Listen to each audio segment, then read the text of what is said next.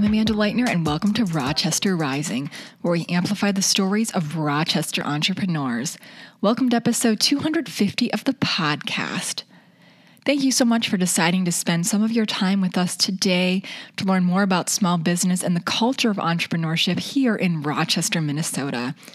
We hope that you learned something today from entrepreneurs themselves that can help with your own journey. Here at Rochester Rising, we release a podcast each Wednesday. You can find the podcast on our website or wherever you listen into podcasts, especially Apple Podcast and Spotify. We also have a special playlist for our podcast on the Rochester Rising YouTube channel. You can find links to all of those things through our show notes, so check it out.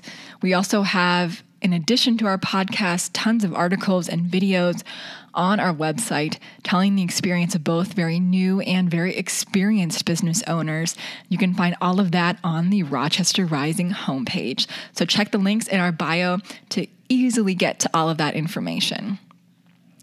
Here at Rochester Rising, we're a part of a larger organization called Collider, which is a Rochester-based nonprofit that activates, connects, and empowers early-stage entrepreneurs in the community.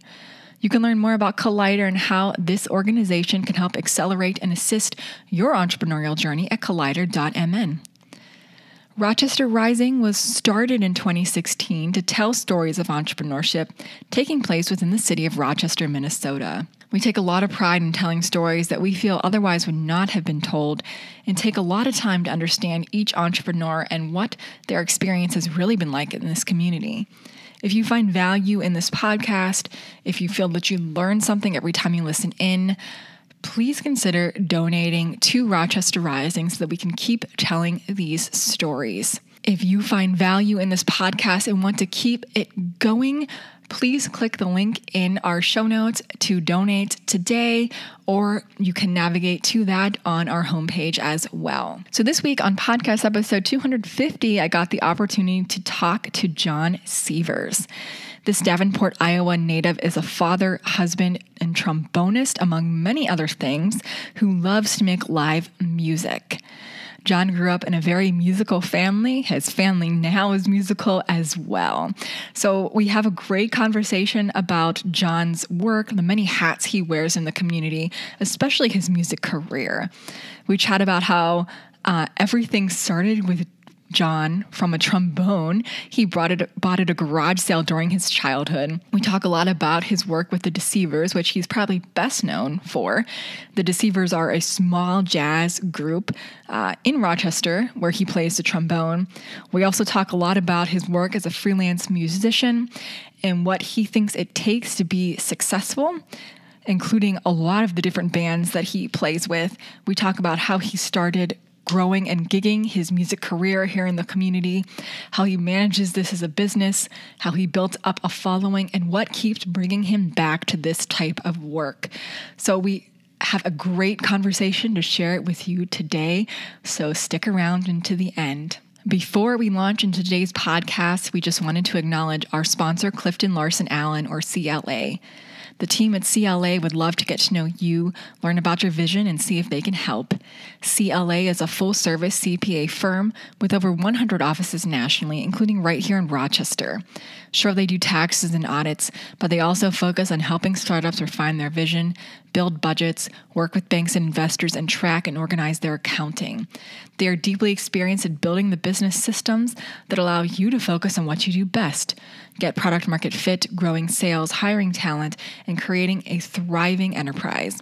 Contact Todd Churchill at todd.churchill@claconnect.com or give him a call at 507-280-2317. All right, so now on to the podcast with John Sievers.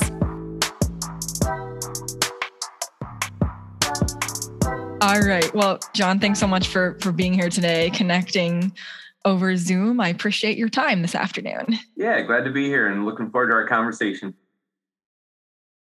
Yeah. So I just wanted to start off by having you share a little bit about yourself. So kind of what's your background, what's your interests? Is there something you want to share that a lot of people don't know about you? Well, I don't know about that, but My name is John Sievers, and I am a father and a husband, and I play trombone, and I love making live music, but I'm also a college English professor at Rochester Community Technical College, and I also do some freelance writing for mainly for the Rochester Post-Bulletin, but some other publications as well. I've been living in Rochester for a good spell here. Moved here because my wife got a job at the Mayo Clinic, Beth Sievers, and been living here since then, and kind of worked my way to get my doctorate degree in English literature during that time, and have taught at some various community colleges. And obviously I pursued a lot of music opportunities as well. Specifically, one of my main projects or groups is called the Deceivers, which is a jazz group, and I play trombone in that group. So it's a little bit about who I am, I guess. So where are you from originally? In the Midwest or somewhere else? Yeah, I grew up in the Quad Cities in Iowa, so in Davenport specifically, and that's just about, 4.5 hours south of here, roughly. So, yeah. Yep. That's still kind of far, though. 4.5 hours is still a drive. Yeah, for sure. So, yeah, I wanted to dive into all of that a little bit because, yeah, you wear a lot of different hats, like you were saying, from being a musician to being in this jazz band to being a freelance musician to writing to teaching English. But I want to understand to start, what's your history with music? How did you get started? How did you kind of land on trombone?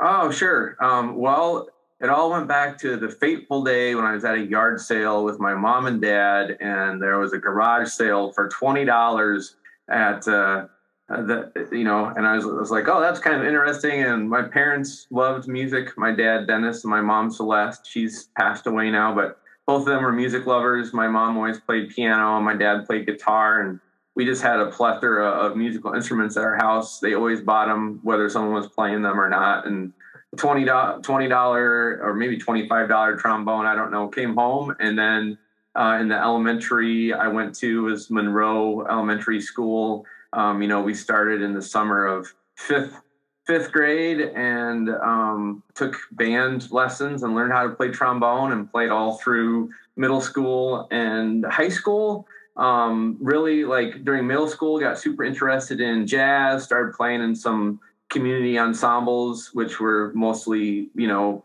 older people than I, and enjoyed that a lot. There's one I played in called the Kicks Orchestra, and we would do we did the grand opening of the Riverboat casinos and stuff like that. So it was always kind of interesting because as a younger person, sometimes I was getting to go into some places and spaces that I wouldn't normally have been allowed into.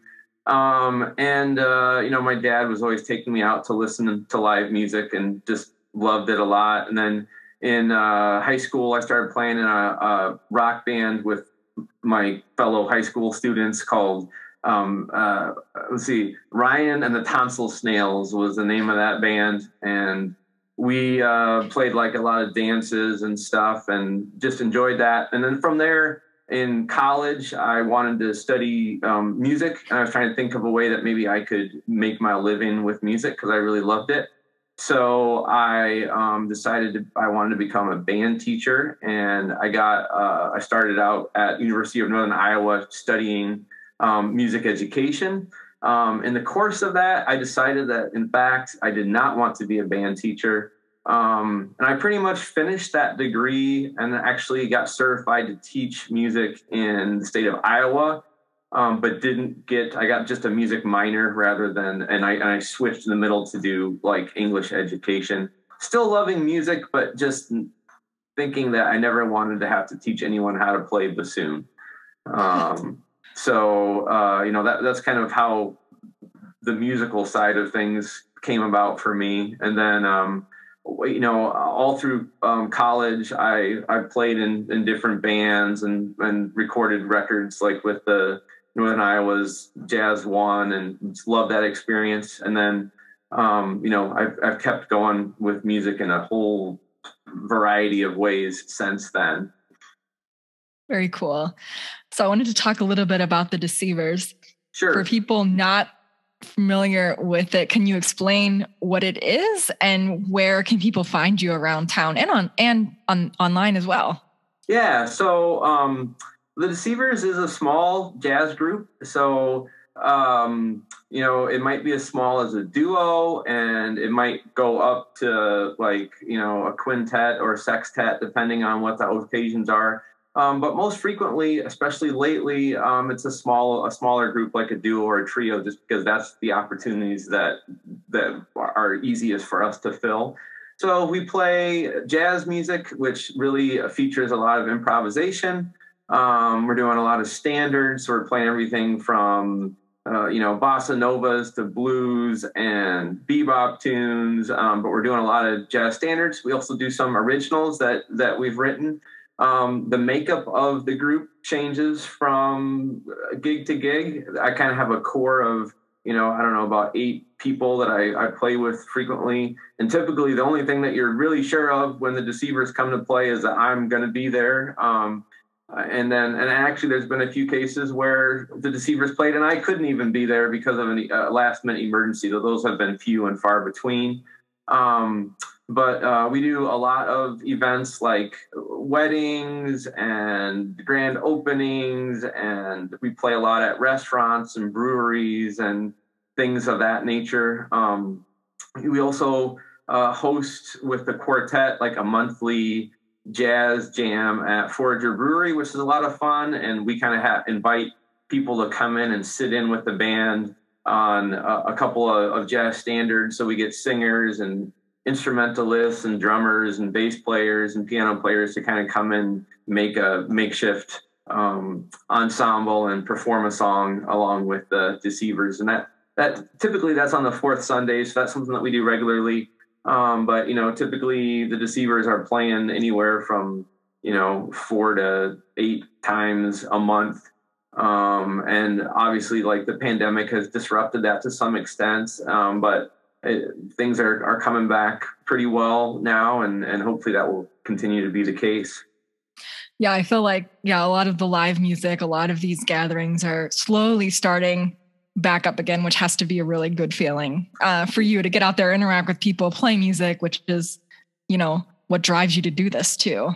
Yeah, definitely. Though, of course, you always want to be safe about it too. Right. I mean, like I don't want to be putting myself at risk and my family at risk. And I also don't want to be putting other people at risk. So it's all kind of a balancing act to see what makes sense at the current moment. So that's definitely been a struggle over the last couple of actually now it's starting to be years almost, so. I was thinking about that today. I was like, it's probably been like 2 years since this has been in existence now. Definitely this virus. Get to that point. Yeah. Yeah. In the world, at least. Yeah. So you do some freelance work as a freelance musician as well with other groups. Do you spend most of your time with the Deceivers? Is it most of the time as a freelance musician? What's that kind of balance like for you? Yeah, I mean, it's I love making music, and I do music because I really enjoy it. So I play in any and all opportunities that make sense for me to do. So another group that I play in a lot is called Loudmouth Brass. And we can do different sorts of things than the Deceivers can. It's a larger group. It's a little more high energy group. So, one of the key things I think to being successful as a musician is being flexible and having like a lot of variety to what you might be able to offer. And even though I only play trombone, I try to play trombone in as many different, ways as I can.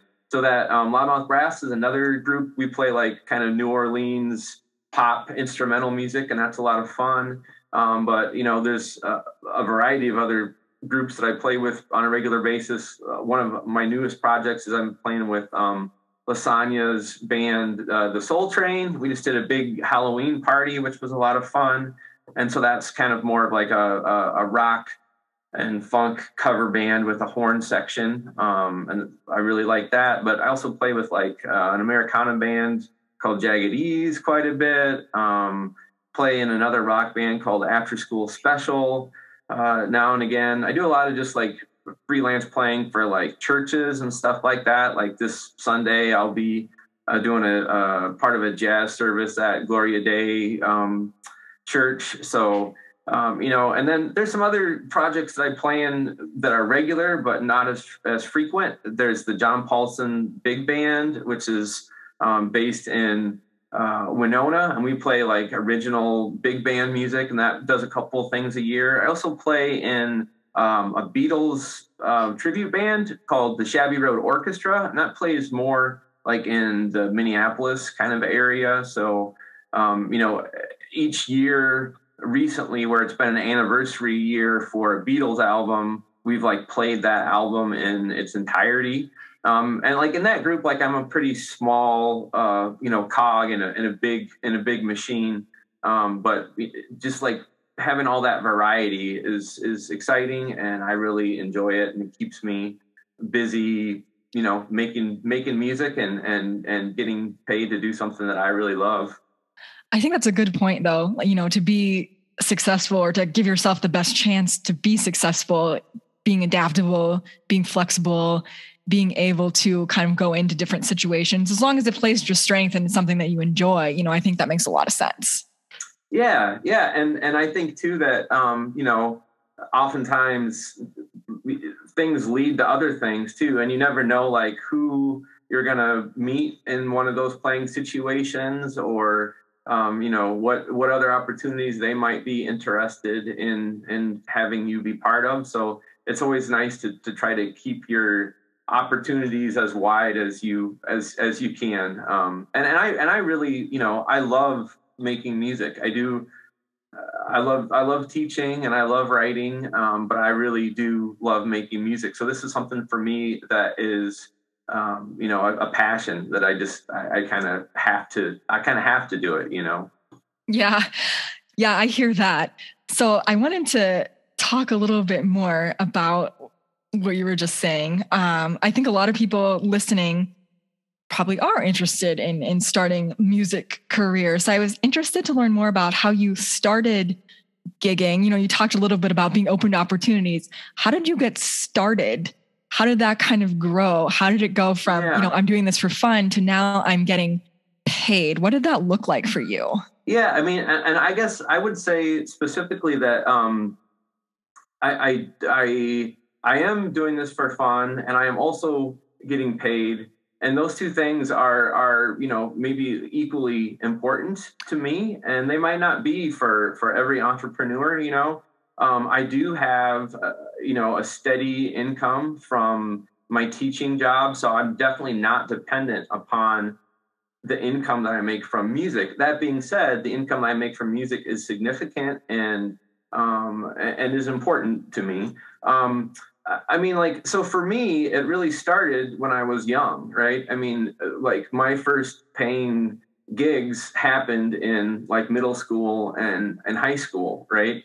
And, so through that experience of, okay, well, how does this situation come about? You find a opportunity where you might be able to play, you make a contract with someone, I mean, just like seeing how other people that hired me to play for them went about doing it. I just learned a lot about how that happens. I mean, here in Rochester specifically, it's like you have to get started somewhere. So here, the first musical thing that I did in town actually was I played with a band called Swing Street, which is a big band, and it still exists and makes music. I'm not a full-time member of that band anymore, but it's a great band. But they needed a trombone player. I joined the band. I started meeting people in the music community.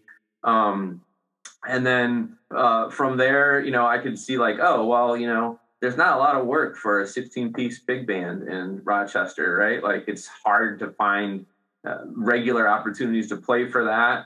In the warm months, it's easier. Otherwise, you're doing big events like wedding receptions and things like that are kind of maybe more one-offs. So I try to just find some ways where I could have more opportunities to play. And one of the first things I did was I started this group called the Sievers, which was just still doing jazz like I love, but it was much smaller and more flexible so that we could play at a restaurant, or we could play at, your neighborhood party, or we could play in your house for a dance opportunity. And really the ability of like the Sievers to change in size is really important, so that we can do different sorts of things. So just making a lot of community connections with like different restaurants and different kind of, like the Rochester Downtown Association or Threshold Arts, or just like local arts organizations, the Rochester Civic Theater, doing different music events for them. And I mean, a lot of it is just like meeting people, understanding how music might be something that is important to them or might fit in with their business plan. And then, trying to just offer a suggestion of, hey, maybe you would want to, hire the Deceivers, or, hire one of these other groups. I mean, and that's always nice too, to say, well, this specific group that I play in, well, maybe that's not what you want for your event, but hey, here's like 5 other things that I play in. Maybe one of those is going to work. And that sort of flexibility has all been part of, what's made me able to make music as a freelance musician in Rochester. Yeah. So I talked to a lot of different people on this podcast, but a pretty common thread is, a lot of people like to be, in the business, doing the thing that they want to do, like in your case, playing the gigs, but there's a whole backside to that where it's actually, managing that. Yeah. What does that look like for you? What did you have to put in place to get to go and play the music then? What makes it work as kind of a business for you? Yeah. So the sort of management stuff that I'm doing on a regular basis is like, I'm doing like kind of weekly assessments of, okay, what am I playing this week? Which of those events are events that like I'm the lead person for? So where I have hired other people to play for me, which of those events am I, have I been hired to play by someone else? And then just making sure that you're doing all the record keeping and communication with, contracts and other things like that to make sure that you're getting people to show up when they said they were going to show up and you're doing what you promised to do. I guess I think like the key things that, you need to be successful in doing this are, you have to be flexible and be willing to do different stuff. You also have to be like just really organized and, follow through. Like if you promise that you're going to do something, like you got to follow through on it every time. And a lot of that involves just making sure that you know what you promised you were going to do. So, keeping track of those contracts, even if they're only verbal contracts, and knowing and having a good record of what it is that you said that you're going to do. So on a weekly basis, I'm kind of assessing, okay, what's coming up this week? Who do I have to get in touch with? Do I have to make sure that, the mask mandate hasn't changed our playing situation? Or, say when COVID rolled around, there's so many times where I had to like email people saying, yeah, this thing that I promised that I was going to hire you to do is fallen through. And, and all that sort of communication, that's a big part of like the management that's happening. And then just like realizing too, like, like what musicians can I hire and what things do they need to have happen in order for them to be able to play? Do they have some disabilities so that like a stage needs to be a certain way for them to access it? And all that sort of stuff too, has been stuff that I have to think about and consider as well. So I don't know if I'm answering your question fully, but there's just like a lot of moving pieces, and a lot of it just depends on good record keeping and like good communication skills and just keeping all those lines of communication open. Yeah, that was exactly what I was going to say. There's a lot of moving pieces there, and it's keeping it all like in line and organized, and just having a system that works for you to do that. Yeah. I wanted to ask you a little bit about kind of building up your following, because I think, a lot of times when people, like if we're talking about a business, you're trying to get customers with probably you have no money, with a band, you're getting the customers, you're venues that you're playing at, and you're getting the following, how do you, especially when you're starting out, you have pretty much no money to do any kind of advertising or anything. How did you raise awareness of you as a musician, the various bands that you're in the community? What was kind of successful for you? Sure. I don't know if I have the secret bullet for making that happen. Nobody does. And if I did, I might, be a full-time musician rather than a part-time musician,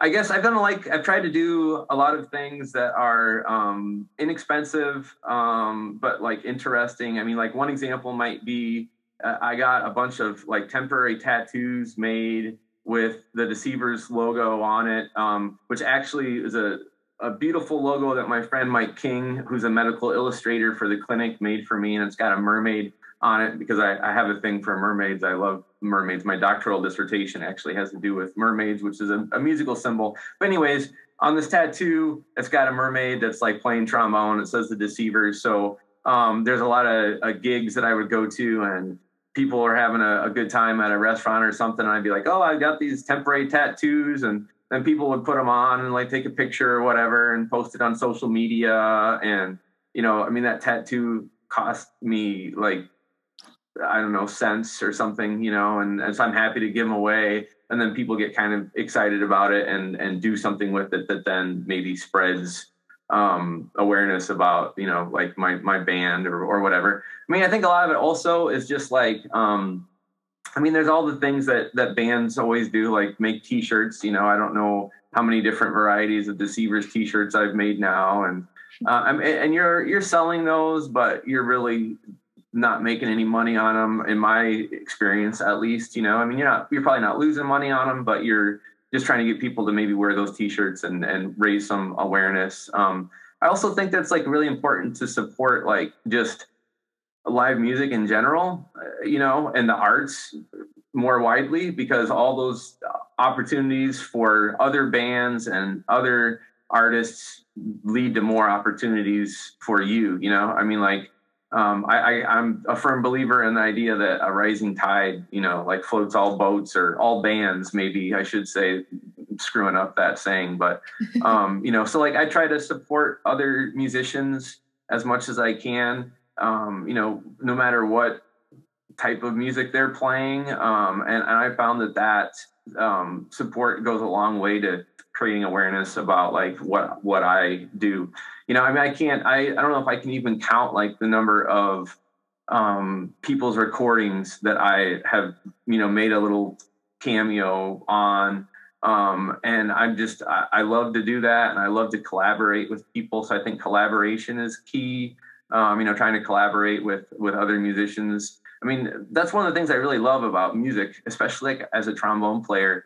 You don't see me going out and doing like solo trombone shows. As much as I wish I could make that work, no one seems to want to see like a solo trombone show. So, it's all about that collaboration, especially for me. And there's just like interesting musical communication that happens between you and someone else when you're trying to make music. And I think that really lends itself to this, like creating awareness of you in a community, in a music community. I also try to, a lot of the writing that I've done has not all of it, but much of it has been focused on the arts and on music. And I think that's important to, getting to know people and trying to make other musicians and artists successful. So that's all part of that, kind of building your brand, I guess, as well. So those are some of the things, certainly not all the things I do, but, from the tattoos to the t-shirts to just like networking. That's really like how you get the word out there and find the people that are into what you're into and want to come out and support you and see you. Yeah, absolutely. I think, I love the temporary tattoo idea. And that's so fun too, because like we'll get like, I'll be playing like a community event with a bunch of little kids. And actually I made coloring sheets before and the kids love that. But then also too, like you'll be at a a bar or something, and older people just kind of start having fun with that too, as well. So Yeah, absolutely. So, we talked about this a little bit. You're a musician, you teach English as well at the college level. You do freelance writing a lot in arts and culture. So a lot of different hats. How does it fit together for you? What do you get out of those different roles that adds to what you want to be in life? Yeah, I mean, I think all those different roles, and not to mention all the personal roles that I'm playing too, Right. as a father and a husband, they just, I think for me, it's like just having that variety of different things to be involved in is exciting. I'm a curious person. I like to learn about new things. And by doing a variety of different sorts of work, you just have more opportunities to change up what you're doing. For instance, like when I'm working at Rochester Community Technical College, I love interacting with students, and I love trying to do my best to guide them to be good writers. I'll be honest, I don't always love grading a stack of like 90 essays like that. I don't always love that. And it's nice to, get done with that 15th essay that you graded that day, and, have something to creative maybe to put your energies into, like playing a gig. So it's nice to have that opportunity to like change up, how you are engaging with your professional environment. So that's really like one of the main reasons why I like to maybe be doing different things, is for that sort of variety. I don't know if that completely answers your question, but No, I think so. I totally agree. I'm a type of person who needs to be doing a lot of different things, or else it gets kind of boring for me. yeah. Do your kids come to watch you play at all?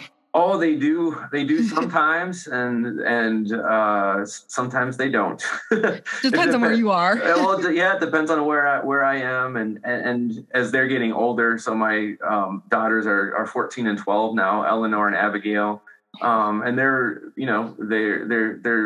developing their own interests and pursuits, and I'm excited to encourage those. My daughter Eleanor just recently played some original music that she wrote at the open mic at Forager, so that was cool to see. And she does a lot of like guitar and saxophone and ukulele and singing. And then my other daughter Abigail is learning how to play bass, and so it's fun to see where those interests connect with mine. Though I've been pretty careful not to be like, oh, you should do music or something like that. Like I have tried to avoid being prescriptive about that. Yeah, that's super cool though. Do you ever play together? Oh yeah, I've tried to make that happen a couple times, and it definitely has happened. There's a couple of goofy videos that you could find somewhere on Facebook of the three of us making music. Actually, I think there might be one with my wife playing clarinet too, where we're like playing a You all really Christmas play. song or something. That took some convincing though. Beth hadn't been playing clarinet for many years, since college, I don't think. And so yeah, we do that. We do that some, and it's fun. That is so awesome. I think you talk about this a little bit, but what draws you to do this type of thing? What draws you to music? You're doing all these other things. You have personal life, family. Why do you keep coming back to this? I mean, I guess one of the reasons why I keep coming back to it is it's always an adventure. There's always something new. I mean, I was saying earlier that I really like variety, and when you're doing music and being a freelance musician, there's all sorts of variety that happens. Just for instance, like even here in Rochester, like I've been able to play with like the 10,000 Maniacs when they came to town, or I've been able to play with like the Buckinghams when they came to town, or Martha Reeves and the Vandellas, and so you can do some of those like shows with thousands of people at them that are just exciting and different from what you might do on a day-to-day basis. But also you can just do a lot of smaller intimate things, like maybe I'm doing a duo at the Redwood Room, which I do frequently, and that has its own kind of joy and pleasure of just creating some improvised music right there and connecting with people on a more intimate level. So just that variety of like being in different situations, and sometimes maybe not knowing exactly, like when you get hired to play for the bathroom grand opening in someone's house, which happened once, it's like, you're like, well, I don't really know what this is. I don't know how this is going to go exactly, but let's give it a shot. Let's see what's going to happen, or like during the pandemic, I was playing with my band Loudmouth Brass, and we did a show at Cook Park in October, and we were like using some grant funds and doing a community event so people could be outside and spaced out. And of course, the day that we were supposed to do it started snowing, and so and it was like, well, okay, we're just gonna do this in the snow, or and just that playing in the cold and the snow. It's just an exciting adventure. Like, you don't know necessarily always what's going to happen, and you do your best to make the situation enjoyable for everybody that's involved. And I like that process.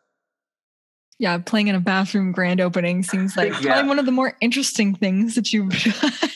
Or random, I would say. Yeah, that was a one-off. Maybe I didn't do a good job because I haven't been asked to do any other bathroom grand openings. But if you're out there and you need a bathroom grand opening, I'm happy. I'm happy to do it. That is hilarious. Hey, whatever you want in life, right? Yeah. So, like you said, you've been involved in the music scene here for a long time, very passionate about it. What should people know about the local music scene in Rochester? How can they best support what's going on in the community now? Yeah, I think that, there is a lot of music that's happening now. And I think that to some extent, newcomers to the scene maybe sometimes think like, oh, there's more and more of it. And to some extent, that's true. There is more and more music opportunities. But also, I think some of it is just like learning about the opportunities that have always been there and that continue.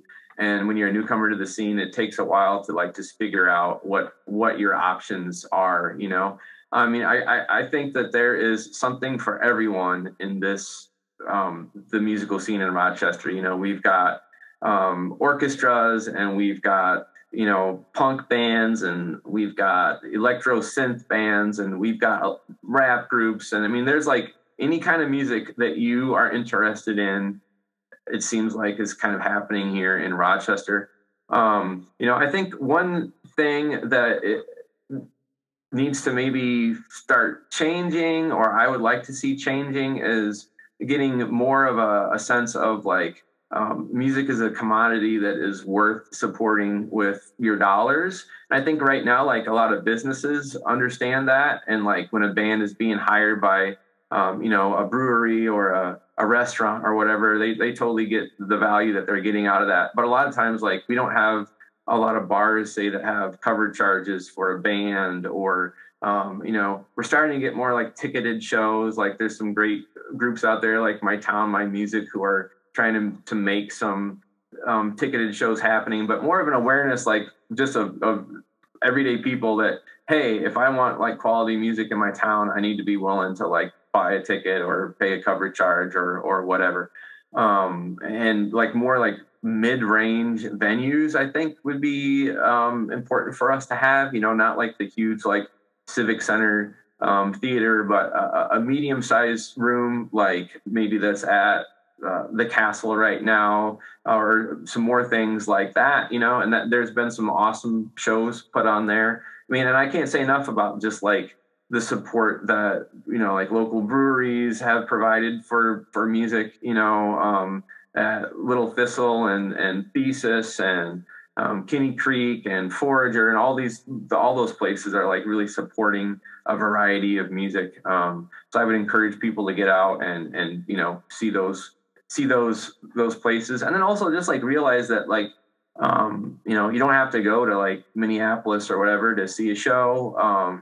There's awesome music here in town that you can see, and some of it is incredible, and you need to check it out for yourself. Absolutely. So I have some final questions to wrap us up here. Hopefully fun ones, not super serious. Sure. That I've been asking everybody this season. So I'll start out with the first one, very random. What is your favorite pizza topping? What's your topping of choice? It has to be one. I can only say one. Oh, why not? Just a couple. I like the pineapple bacon combo, but not like Canadian bacon, like bacon crumbles. That's my favorite pizza topping. Pineapple's a little sweet and a little saltiness in there. That's what I like. Nice. You were the first person to say pineapple. My favorite is actually pineapple and green olives. That's like that's kind of like the vegetarian version of what I'm saying, right? Because the olives are like salty. You know, you get that salty sweet. Yeah. And then no one will eat my pizza because no one wants it. That's a good strategy. It is. All right. What's the last show you binged watched? Oh, actually, I just finished it earlier today, and it was Squid Games. Oh, okay.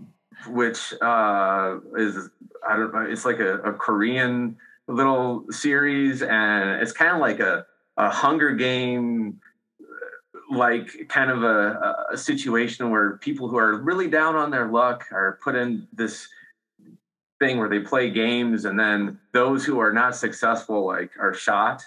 It's pretty dark. I mean, like, it really kind of speaks to like the is there goodness in humanity still, kind of a question. But it's interesting for me because it was overdubbed, and I haven't watched a lot of things like that, so it was an interesting series to watch for sure.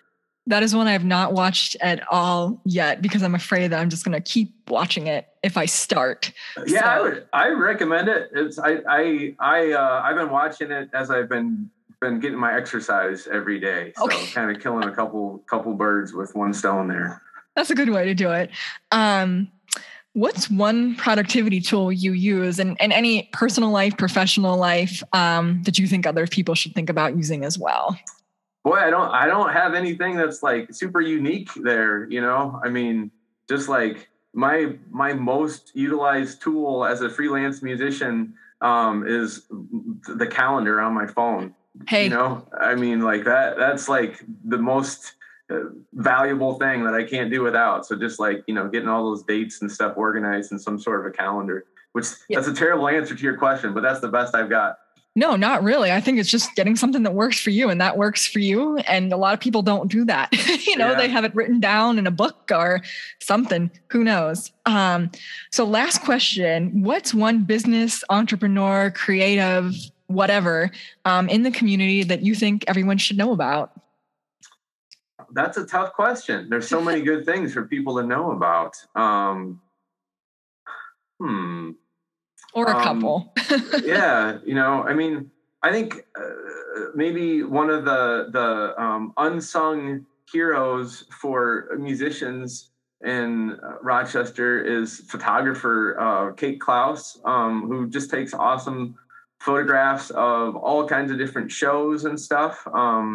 And she just really has this awesome niche of doing music photography. She does other photography beautifully, but she really captures music photography and keeps a good record of musical happenings, both here and other places too. But that's definitely a creative person in town that I think people should know about. And then, you know, I really am always excited about all the video work that Tyler Ogg does. He's made a bunch of fun music videos that I've been involved with, and actually just other silly video projects. We did a project last year about Rochester's downhill kayaking club. And we did a project together about making paintings out of crow poop. That was part of his documentary. I mean, and I've always just been kind of excited about the creativity that he exudes as he's creating films. I mean, there's just a ton of arts organizations that do awesome things in this town. Like Threshold Arts is organization I can't say enough about, with the opportunities that they've created for people one of the things that they worked on that I've been really excited about is the opportunity for artists to hang work at the construction site at One Discovery Square. My wife and I, Beth, actually made a proposal together, and our artwork has been hanging there, and it's got magnetic poetry on it. And then it's two big metal panels that are a map of Rochester. And my wife made those with encaustic art. And then there's these like little magnets that you can stick on it. So like those sorts of artistic opportunities that Threshold Arts has made available for people, I think are incredible. And there's a lot of people that I'm leaving out, and I can't say enough about all the people who are passionate about the arts in Rochester and making it a vibrant arts community. Yeah. Well, that's my last question for you. I'll ask you for any final thoughts and where's the best place for people to learn more about you, the work that you do, and connect with where you'll be in the community. Yeah. I think the best place to connect with me is just like on social media, on Instagram and Facebook. For the Deceivers specifically, just checking the Deceivers Facebook page. We throw up our events for wherever we're going to be playing at every week. So if you're interested about where that group is going to be playing, check out the Facebook page, and you'll see where we're going to be at for sure. Awesome. Well, thank you so much for this conversation today, John. I really appreciate your time. Oh, you too. Thanks for spreading the word about different entrepreneurs and everything else in Rochester. Really appreciate it.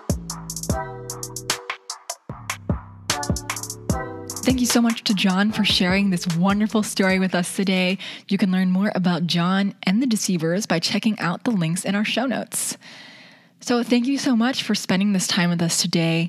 If you know someone else who would benefit from this conversation, please share this podcast with them. All right, that's a wrap for podcast 250 today. Before you leave, if you enjoyed today's show, please make sure that you're subscribed wherever you like to listen into podcasts, and please rate us as well so that other people can find this podcast and learn about the culture of entrepreneurship and small business here in Rochester, Minnesota. Thanks for tuning in, and we'll be back next Wednesday with a brand new episode.